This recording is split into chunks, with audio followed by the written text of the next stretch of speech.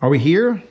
Are we on episode 17 of review? Hello, I'm Zeos Pantera. Welcome to my desk where there's many gold planars, many gold planars and straps.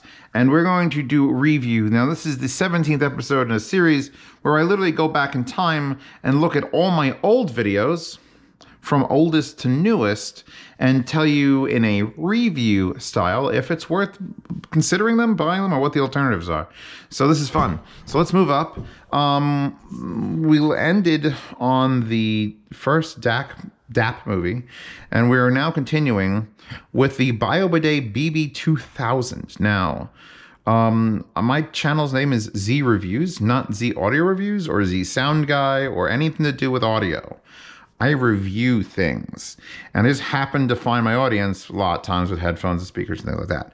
So when it comes to reviewing things that are not audio, I tend to be very picky.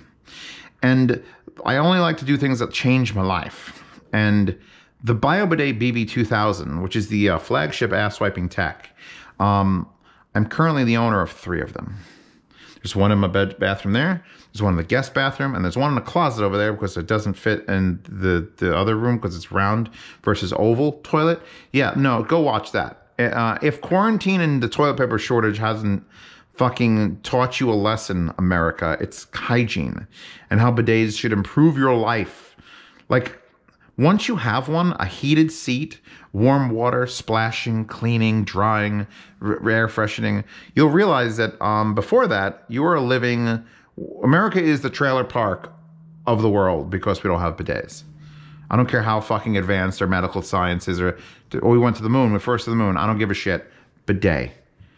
Until you have a bidet, you're nothingness. Moving on. JVC SV1000s. Crazy EQ subsynth power. This might have been the first pair I got. I think I got 2 of these.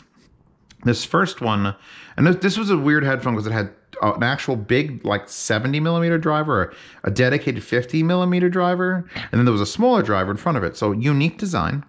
And everyone's like, this is the craziest bass headphone, Zeos, but you got to do all this shit. And I didn't do all that shit, and it was just a terrible headphone. Like, terrible headphone. Well, we'll get to the new one. We're into putting an EQ on it and forcing the bass up and then forcing more power into it. And then it finally activated. And I was like, wow, these have so much bass. Still a terrible headphone. Never sounded not terrible. So whatever, moving on. Roccat Cross. This was the first time a company had sent me like a gaming peripheral setup. They sent me a mouse pad. It's not this one. This isn't the Roccat pad, is it? No.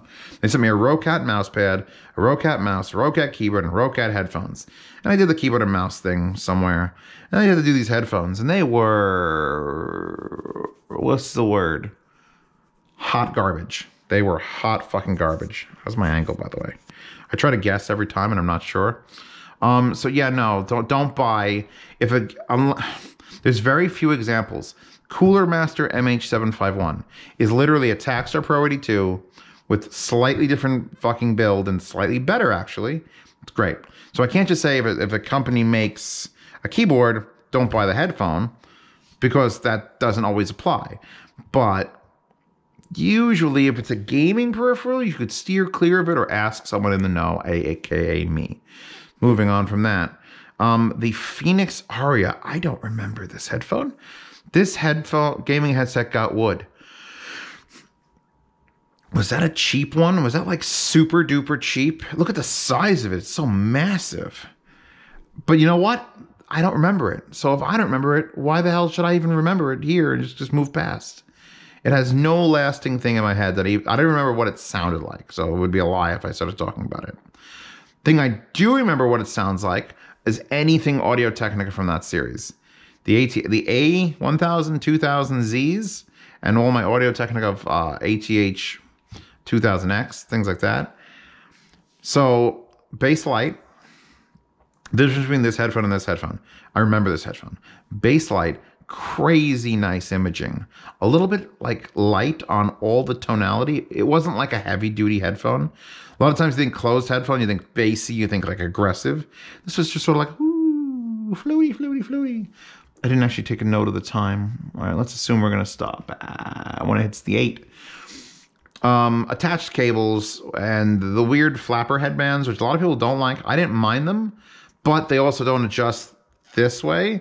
Like you open them and it spreads, but they don't like tilt. So you have to like manipulate the titanium, and it was... Anyway, I love the red. There's another one of those headphones where it's like, oh, it's red. The color, like, oh, what do you have? Silver? More silver on silver? No, red. So just for that, it wins fucking like 3 points. I'm so tired of boring headphones. And then there's wood, which is also getting boring to me now. Let's get some colors in here. The Aune X7s, the Class A hero we need. My first Class A headphone amp. Didn't have balanced inputs, but has a true balanced output. A little noisy. I still have it to this day. It's in the basement. Because I just love the damn thing so much. But once I got better and better amplifiers, I sort of like pushed to the side. I should probably take it out again to just like to love it some more. Fuck. All right, hold on a second.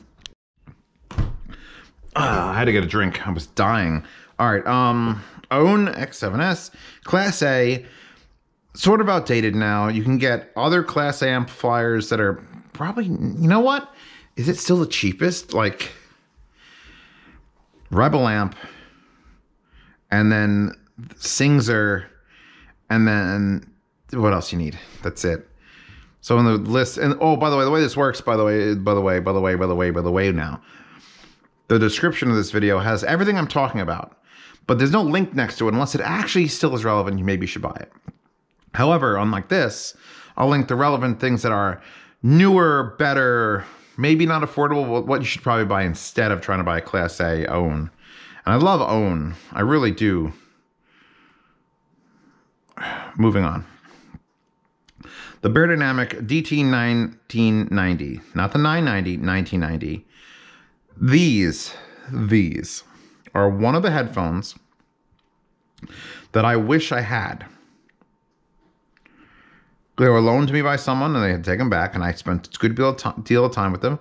And it's just like, holy fuck. Why don't I own these? And every time I look at them, they're like $500, $600. Like, these will be linked in the description, 100%. Deals, because people think when I do a review, like a week later, like the review is a week old, do I still like that headphone? This review is 4 years old. I would 100% recommend the DT 1990s. They are the open back studio monitor, monitor to listen to accuracy on things. For closed back, I have the Neumanns here, the Neumann NDH20s, but I didn't find these for like another 2 years after those. So those were like my golden goose that I wanted. I knew what I wanted out of a good, clean, professional studio monitoring headphone because I heard those first. So do they work? Fuck yes, they do. In fact, I listened to them again doing the Tacony sponsored video where I went through all their pads on all of the Beyerdynamic stuff. So I actually did find a better set of pads than I think. Hashtag noisy bottle. Monoprice Monolith M560. What was the title? Giant Killers. So planar. $250, I think. One of the most unique built headphones I've ever reviewed. They had open back, but you could put these wooden panels on with magnets and make them close back. Fuck it. They don't sound good close back. Take those panels and throw them away. They had that wire that is just a 3.5 millimeter to plug into the amp, and then two 3.5 millimeters to plug into the headphones. But it was just a splitter, and then the headphones internally were wired so that no matter which way you plug the wire in, it still got the left channel on the left and the right channel on the right. And that meant you can't swap wires, which means you couldn't run balance. And most of the amplifiers 4 years ago weren't powerful enough to push those things. They were also super lightweight clamped. They just like had no clamp. So I had to take this and you had to bend it like over and in. I still have those. They're on my wall. And I put the Sony pads on them. They had really shit pads, and they were supposed to have like, they were magnetic pads that came off and you could throw them away and get better pads. But I don't understand a company like Monoprice who makes a system, spends the time to engineer a magnetic pad system, and then doesn't launch a headphone with 3 or 4 different pad options. They would have sold fucking gangbusters. Why make the pads removable at all if you don't even offer replacement original pads? It didn't make fucking sense. Fucking sense. Zero made sense. No sense. Please, please give me motherfucking pads. Anyway, it's got Sony pads, double stick taped to it. I think the 700s, really thick ones. It was one of the rare occasions where those thick Sony pads actually sounded good. And I took those to MagFest down in DC. Like the first year I went to MagFest. Those were the headphones I wanted to show off to people. So those absolutely, I will link them. It's just that there's much easier ways to get nice planars now. You get 5XX and things like that. But oh my God, I launched the cooking consortium. For those of you who don't know, I currently run 3 channels on YouTube. This channel, which is quote the big channel. There's the unboxing channel, which is actually my original oldest channel, which was just, I started my reviews there. I started my cooking videos there. I did my gaming videos there. It was my YouTube channel. And eventually the reviews became big enough to move their own channel. And 4 years ago, I thought the cooking videos were big enough to move their own channel. We just are like at the precipice of 10,000 people, I think. 10,000 people are subscribed to that channel. It took 4 years to get 10,000 people to follow, because we don't really have a structure, or we're not kind, and we really don't do recipes. So it's just like, if you want something, if you want a new experience, check out the Z Cooks. Because I mean, I'm still trying to push content out every 2 weeks, whether it's old recordings of my cousin or sister or me, or Princess Pasta or guest cooks. But it's, basically start the camera, only shut it off if you have to do nothing to do for 20 minutes, and then turn it back on. So if you want to watch 40-minute long videos of cooking, that's where you go. I go to CanJam in New York City 2017. I listened to the Orpheus in this one. So this is when we used to be able to go places and you see kids. And I went to CanJam, and Tech Girl was hot. She worked at Audio Quest. And I got to listen to the Orpheus. And Orpheus to this moment still sounds pretty much in my head like the best fucking headphone. That motherfucker there, the very, very aptly named GL1200s, I think maybe is a thing that comes closest to the way the Orpheus sounded, where it was like this like strange, aggressive amount of fucking sound. But yeah, if you want to watch me, I used to go places, and I never had a dedicated title, so you can't find all the times I did things. Wow, what a weird time it was 4 years ago. So I launched the cooking consortium, I go to CanJam, and then boom, Fancy Butter Valentine's Day special featuring M and J Cooks. So apparently, if you just started following this channel and you're somehow watching this video this far into it, I reviewed butter. Remember when I was talking about bidets and how only the most important things in my life, things that have affected me, get a review on my review channel? Well, fucking butter is great. I don't give a shit. We did 12 types of butter. Because back when I was living in, actually this is not living in New York, but I visited my family. They had, not Wegmans, Fairway. Bunch of nice markets out there. So we all gathered up our butters. We had 6 sweet and 6 salted. And to this moment, there is a butter that we find. I won't spoiler it for you in case you want to watch the whole special, because it is 32 minutes of me and my cousin and my sister eating butter. To this moment, there's a butter that we found that's, I don't want to say it's French, but it's a French butter that, if I could link in the description, I will, but I don't think I can. Fan-fucking-tastic. Coarse salt, French cream. Oh, God. Oh, it's like you just have to eat the butter. Nothing is good enough to put on the butter. Nothing is good enough to put butter on. Oh, you have this nice bread? Don't waste that butter on the bread. Throw that bread away. Just eat the butter. The Wharfdale Diamond 10.1s. So, I don't remember what these sounded like. I don't remember if I liked them. I don't remember if I hated them. I don't remember anything. I know Wharfdale, like there's a couple brands that people have been begging me. Cios, you ever gonna do Ascend Acoustics? Cios, you ever gonna do fuck it. I don't remember. Why is there dirt here? My obsessive picking always starts when I put the camera on. So I get this shit off my mouse pad. They were okay. I'm just gonna say I think they were okay. I have no recollection. Isn't that the line when you're like being interrogated by a lawyer? I have no recollection of that. I have no recollection. Snake oil in you. I have a lot of recollection. Was this the one where I had the snake oil bottle? Which I still have. It's in my liquor cabinet. Don't drink that, by the way. This was just me going off and this was me attempting to just started recognizing, hey, snake oil exists and it sucks. 125,000 views. Not bad. But considering the Wharfdale's got 151,000 views, I guess I should be more concerned with Wharfdale speakers than I am with snake oil. But yeah, snake oil exists. MQA is snake oil. I love to say that at the beginning of every video. We're just going to keep pushing that out because companies need to stop putting it in things. and charging us for it. Like when Topping puts out 2 DACs and one has MQA and one doesn't, they charge more for the MQA DAC. Just get the regular DAC. You don't need MQA. MQA is broken. It's a scam. We'll go Golden one and I will go over it. So yeah, so like MQA bad, no MQA good. But when something only comes out and it only has MQA, you're paying for a license. That made that product $50 more than it needed to be. So, you know, we should set to stop. Phase Linear Series 400 amplifier. That's vintage, baby, is my title. eBay purchase. Wanted a vintage amplifier to test speakers. Have it in the basement.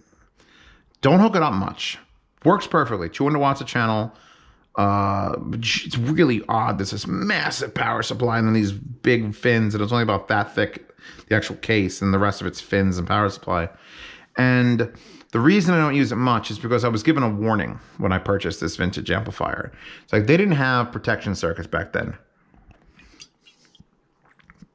And if you use this like constantly and anything goes wrong with the circuitry, with something's just off, it doesn't feel right, if it does fail, it's not just going to fail and go blink, warning light.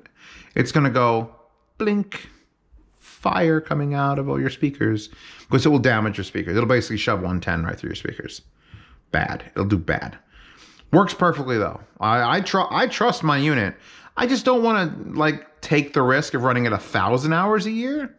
Well, I'll run it 50 hours a year. And because you can install a protection circuit in it. Like you have to open it up and solder things in place to make it cut out or put a fuse in line. I don't know. It works, so I'm not doing that yet. There are places that will repair amplifiers that old and do anything you want.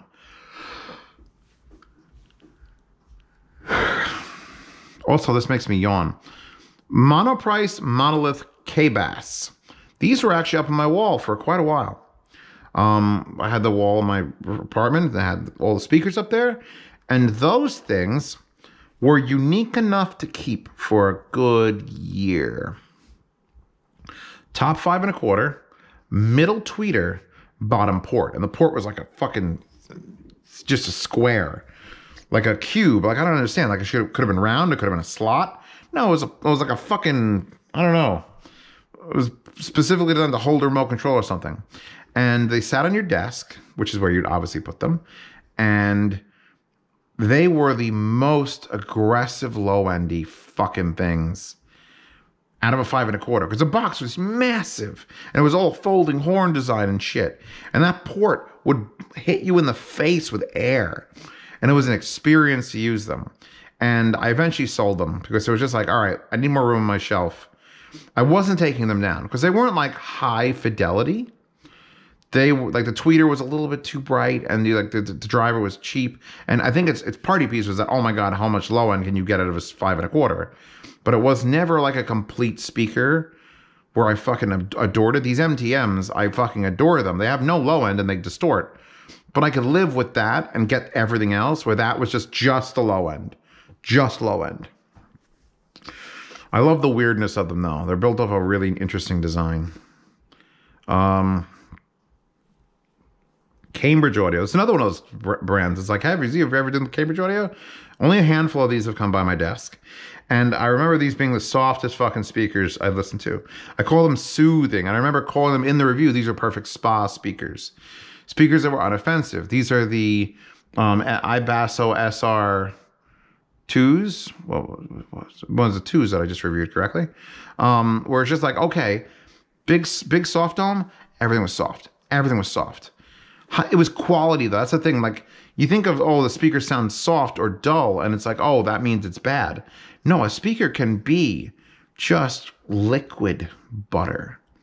Just it's removing things, but who cares? You don't want those things anyway. Not if you're in a Cambridge Audio SX50 state of mind and you just need to be like in front of things. I'm imagining if I had to work a full fucking desk job where I had to sit in front of speakers, like I would not want these MTMs. They're very clear, but they're just gonna run on you, and here's everything. And those were just sort of like, you know what? Let's just calm down. Fucking have a little break, breaksy over here. They were good that way. They were real good that way. PS Audio Sprout. Not the new one, not the Sprout 100. It's the original one that had a bass boost that you couldn't turn off. And I still liked it. Like, there was nothing wrong. It was expensive, but of all the DAC amp headphone combos, the PS Audio Sprout and the PS Audio Sprout 100, which is a new one, are probably your best bet. Like, I got the Motu M2 here for like $200. And honestly, of all the DAC amp combos, and here's the thing, that did speaker outputs too. So that was a speaker amp and a headphone amp and a DAC, all in one desk solution. It still wins. The Motu M2 is an all desk solution if you have powered monitors, but it doesn't power speakers. So you have to get that and another amplifier. That was all of it. And PS Audio, that was their cheapest product. It was $600, I think, roughly. Sound demo. We're well past the 8s, but I got a drink of water, so we'll see. Building Z-wires. So if you don't know, I actually did used to build and sell speaker wires because money is important because you want to have a mortgage one day. And so you need to make money any way possible. So I started building speaker wires. And the problem was I was charging $200 a set. And that isn't wholly not enough money for the amount of hours it took. The amount of twisting and my fingers, I think I still feel the damage in my fingertips every time I got stabbed with a piece of fucking copper. And then the heat gun and the fucking thing, and then cutting all the things and the heat gun. And it was like, I still have my Z-wires, I still use them. It's just like, I know for a fact I would rather have another company make them for me and I would pay them the $200. It was not worth it. You can do anything you want in this world. Just make sure it's worth it.